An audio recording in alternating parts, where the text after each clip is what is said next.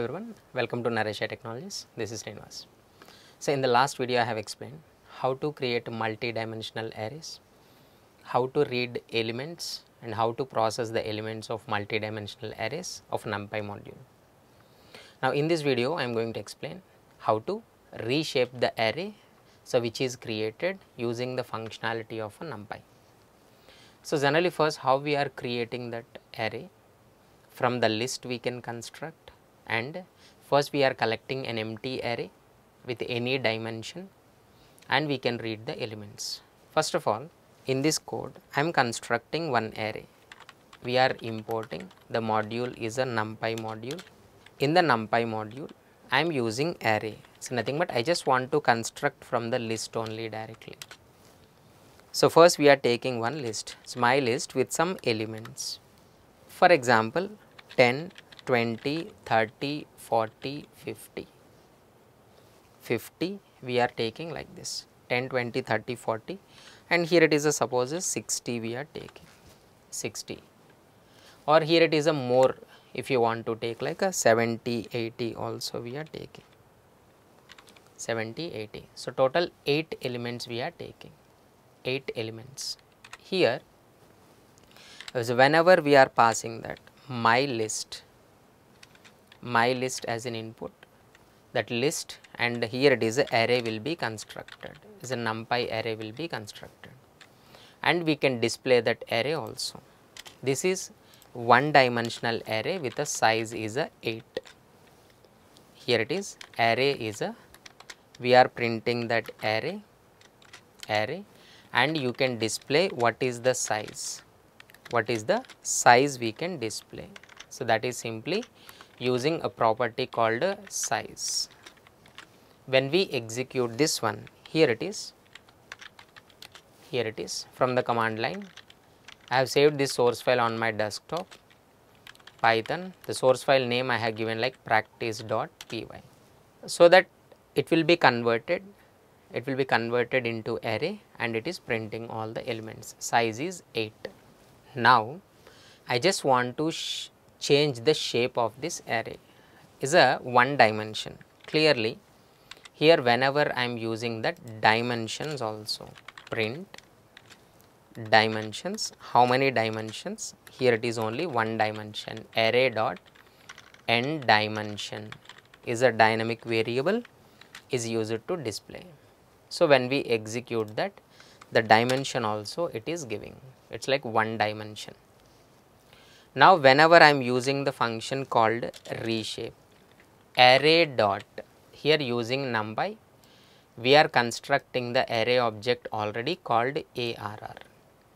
Array dot, we are using that reshape, and here just we are giving that 4 comma 4 if I give directly. It is like a 4 rows and 4 columns, chance is not there.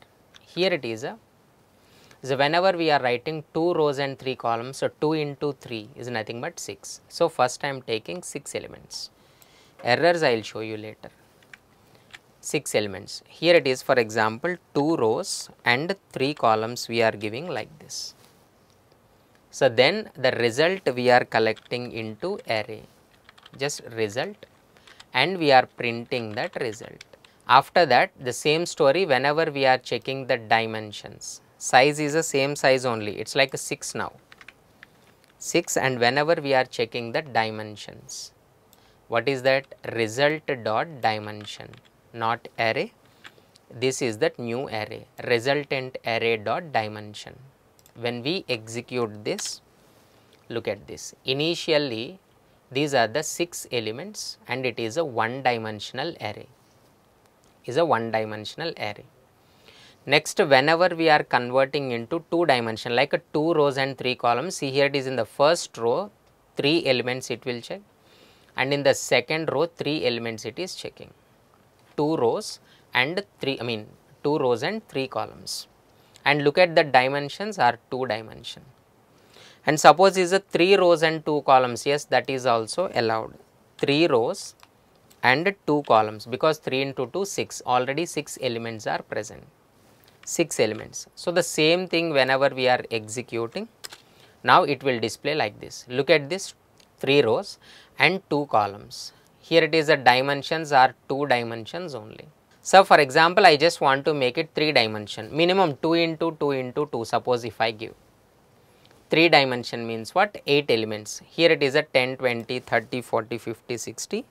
Now we add 70, 80. Total 8 elements are there. And here it is a initially we are giving that size is a 8 and dimension is 1. Now we are giving like this 2 comma 2 comma 2. Already in the last video we have discussed. Here it is a first 2 memory allocation like this, and next 2 by 2 memory will be allocated. Total 8 elements. Total 8 elements. It is a 2 by 2 and it is also 2 by 2. And the first one is connecting from here, second one is connecting from here. So 8 elements will store here. 8 elements.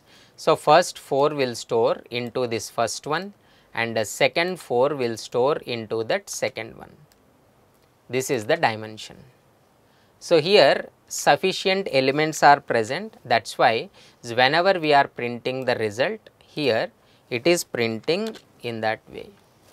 The first one is what? 10, 20, 30, 40, second one is a 50, 60, 70, 80, and here total how many dimensions now? 3 dimensions. So we can reshape the array by giving that shape, nothing but how many dimensions are present, and in each dimension how many number of rows and how many number of columns that you have to specify. Here after this, here whenever insufficient elements are present, whenever insufficient elements are present, then whenever while executing this one, whenever we execute, you will get that error. The total shape of new array must be unchanged.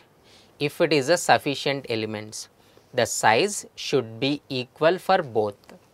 So we are checking if size is equal, so then only we can perform this operation. If size is not equal, so directly it will raise that exception value error, that is impossible to convert. So this is how to reshape that array into n dimensional array. So hope you understood. For more videos, please subscribe to Naresh IT channel. Thank you.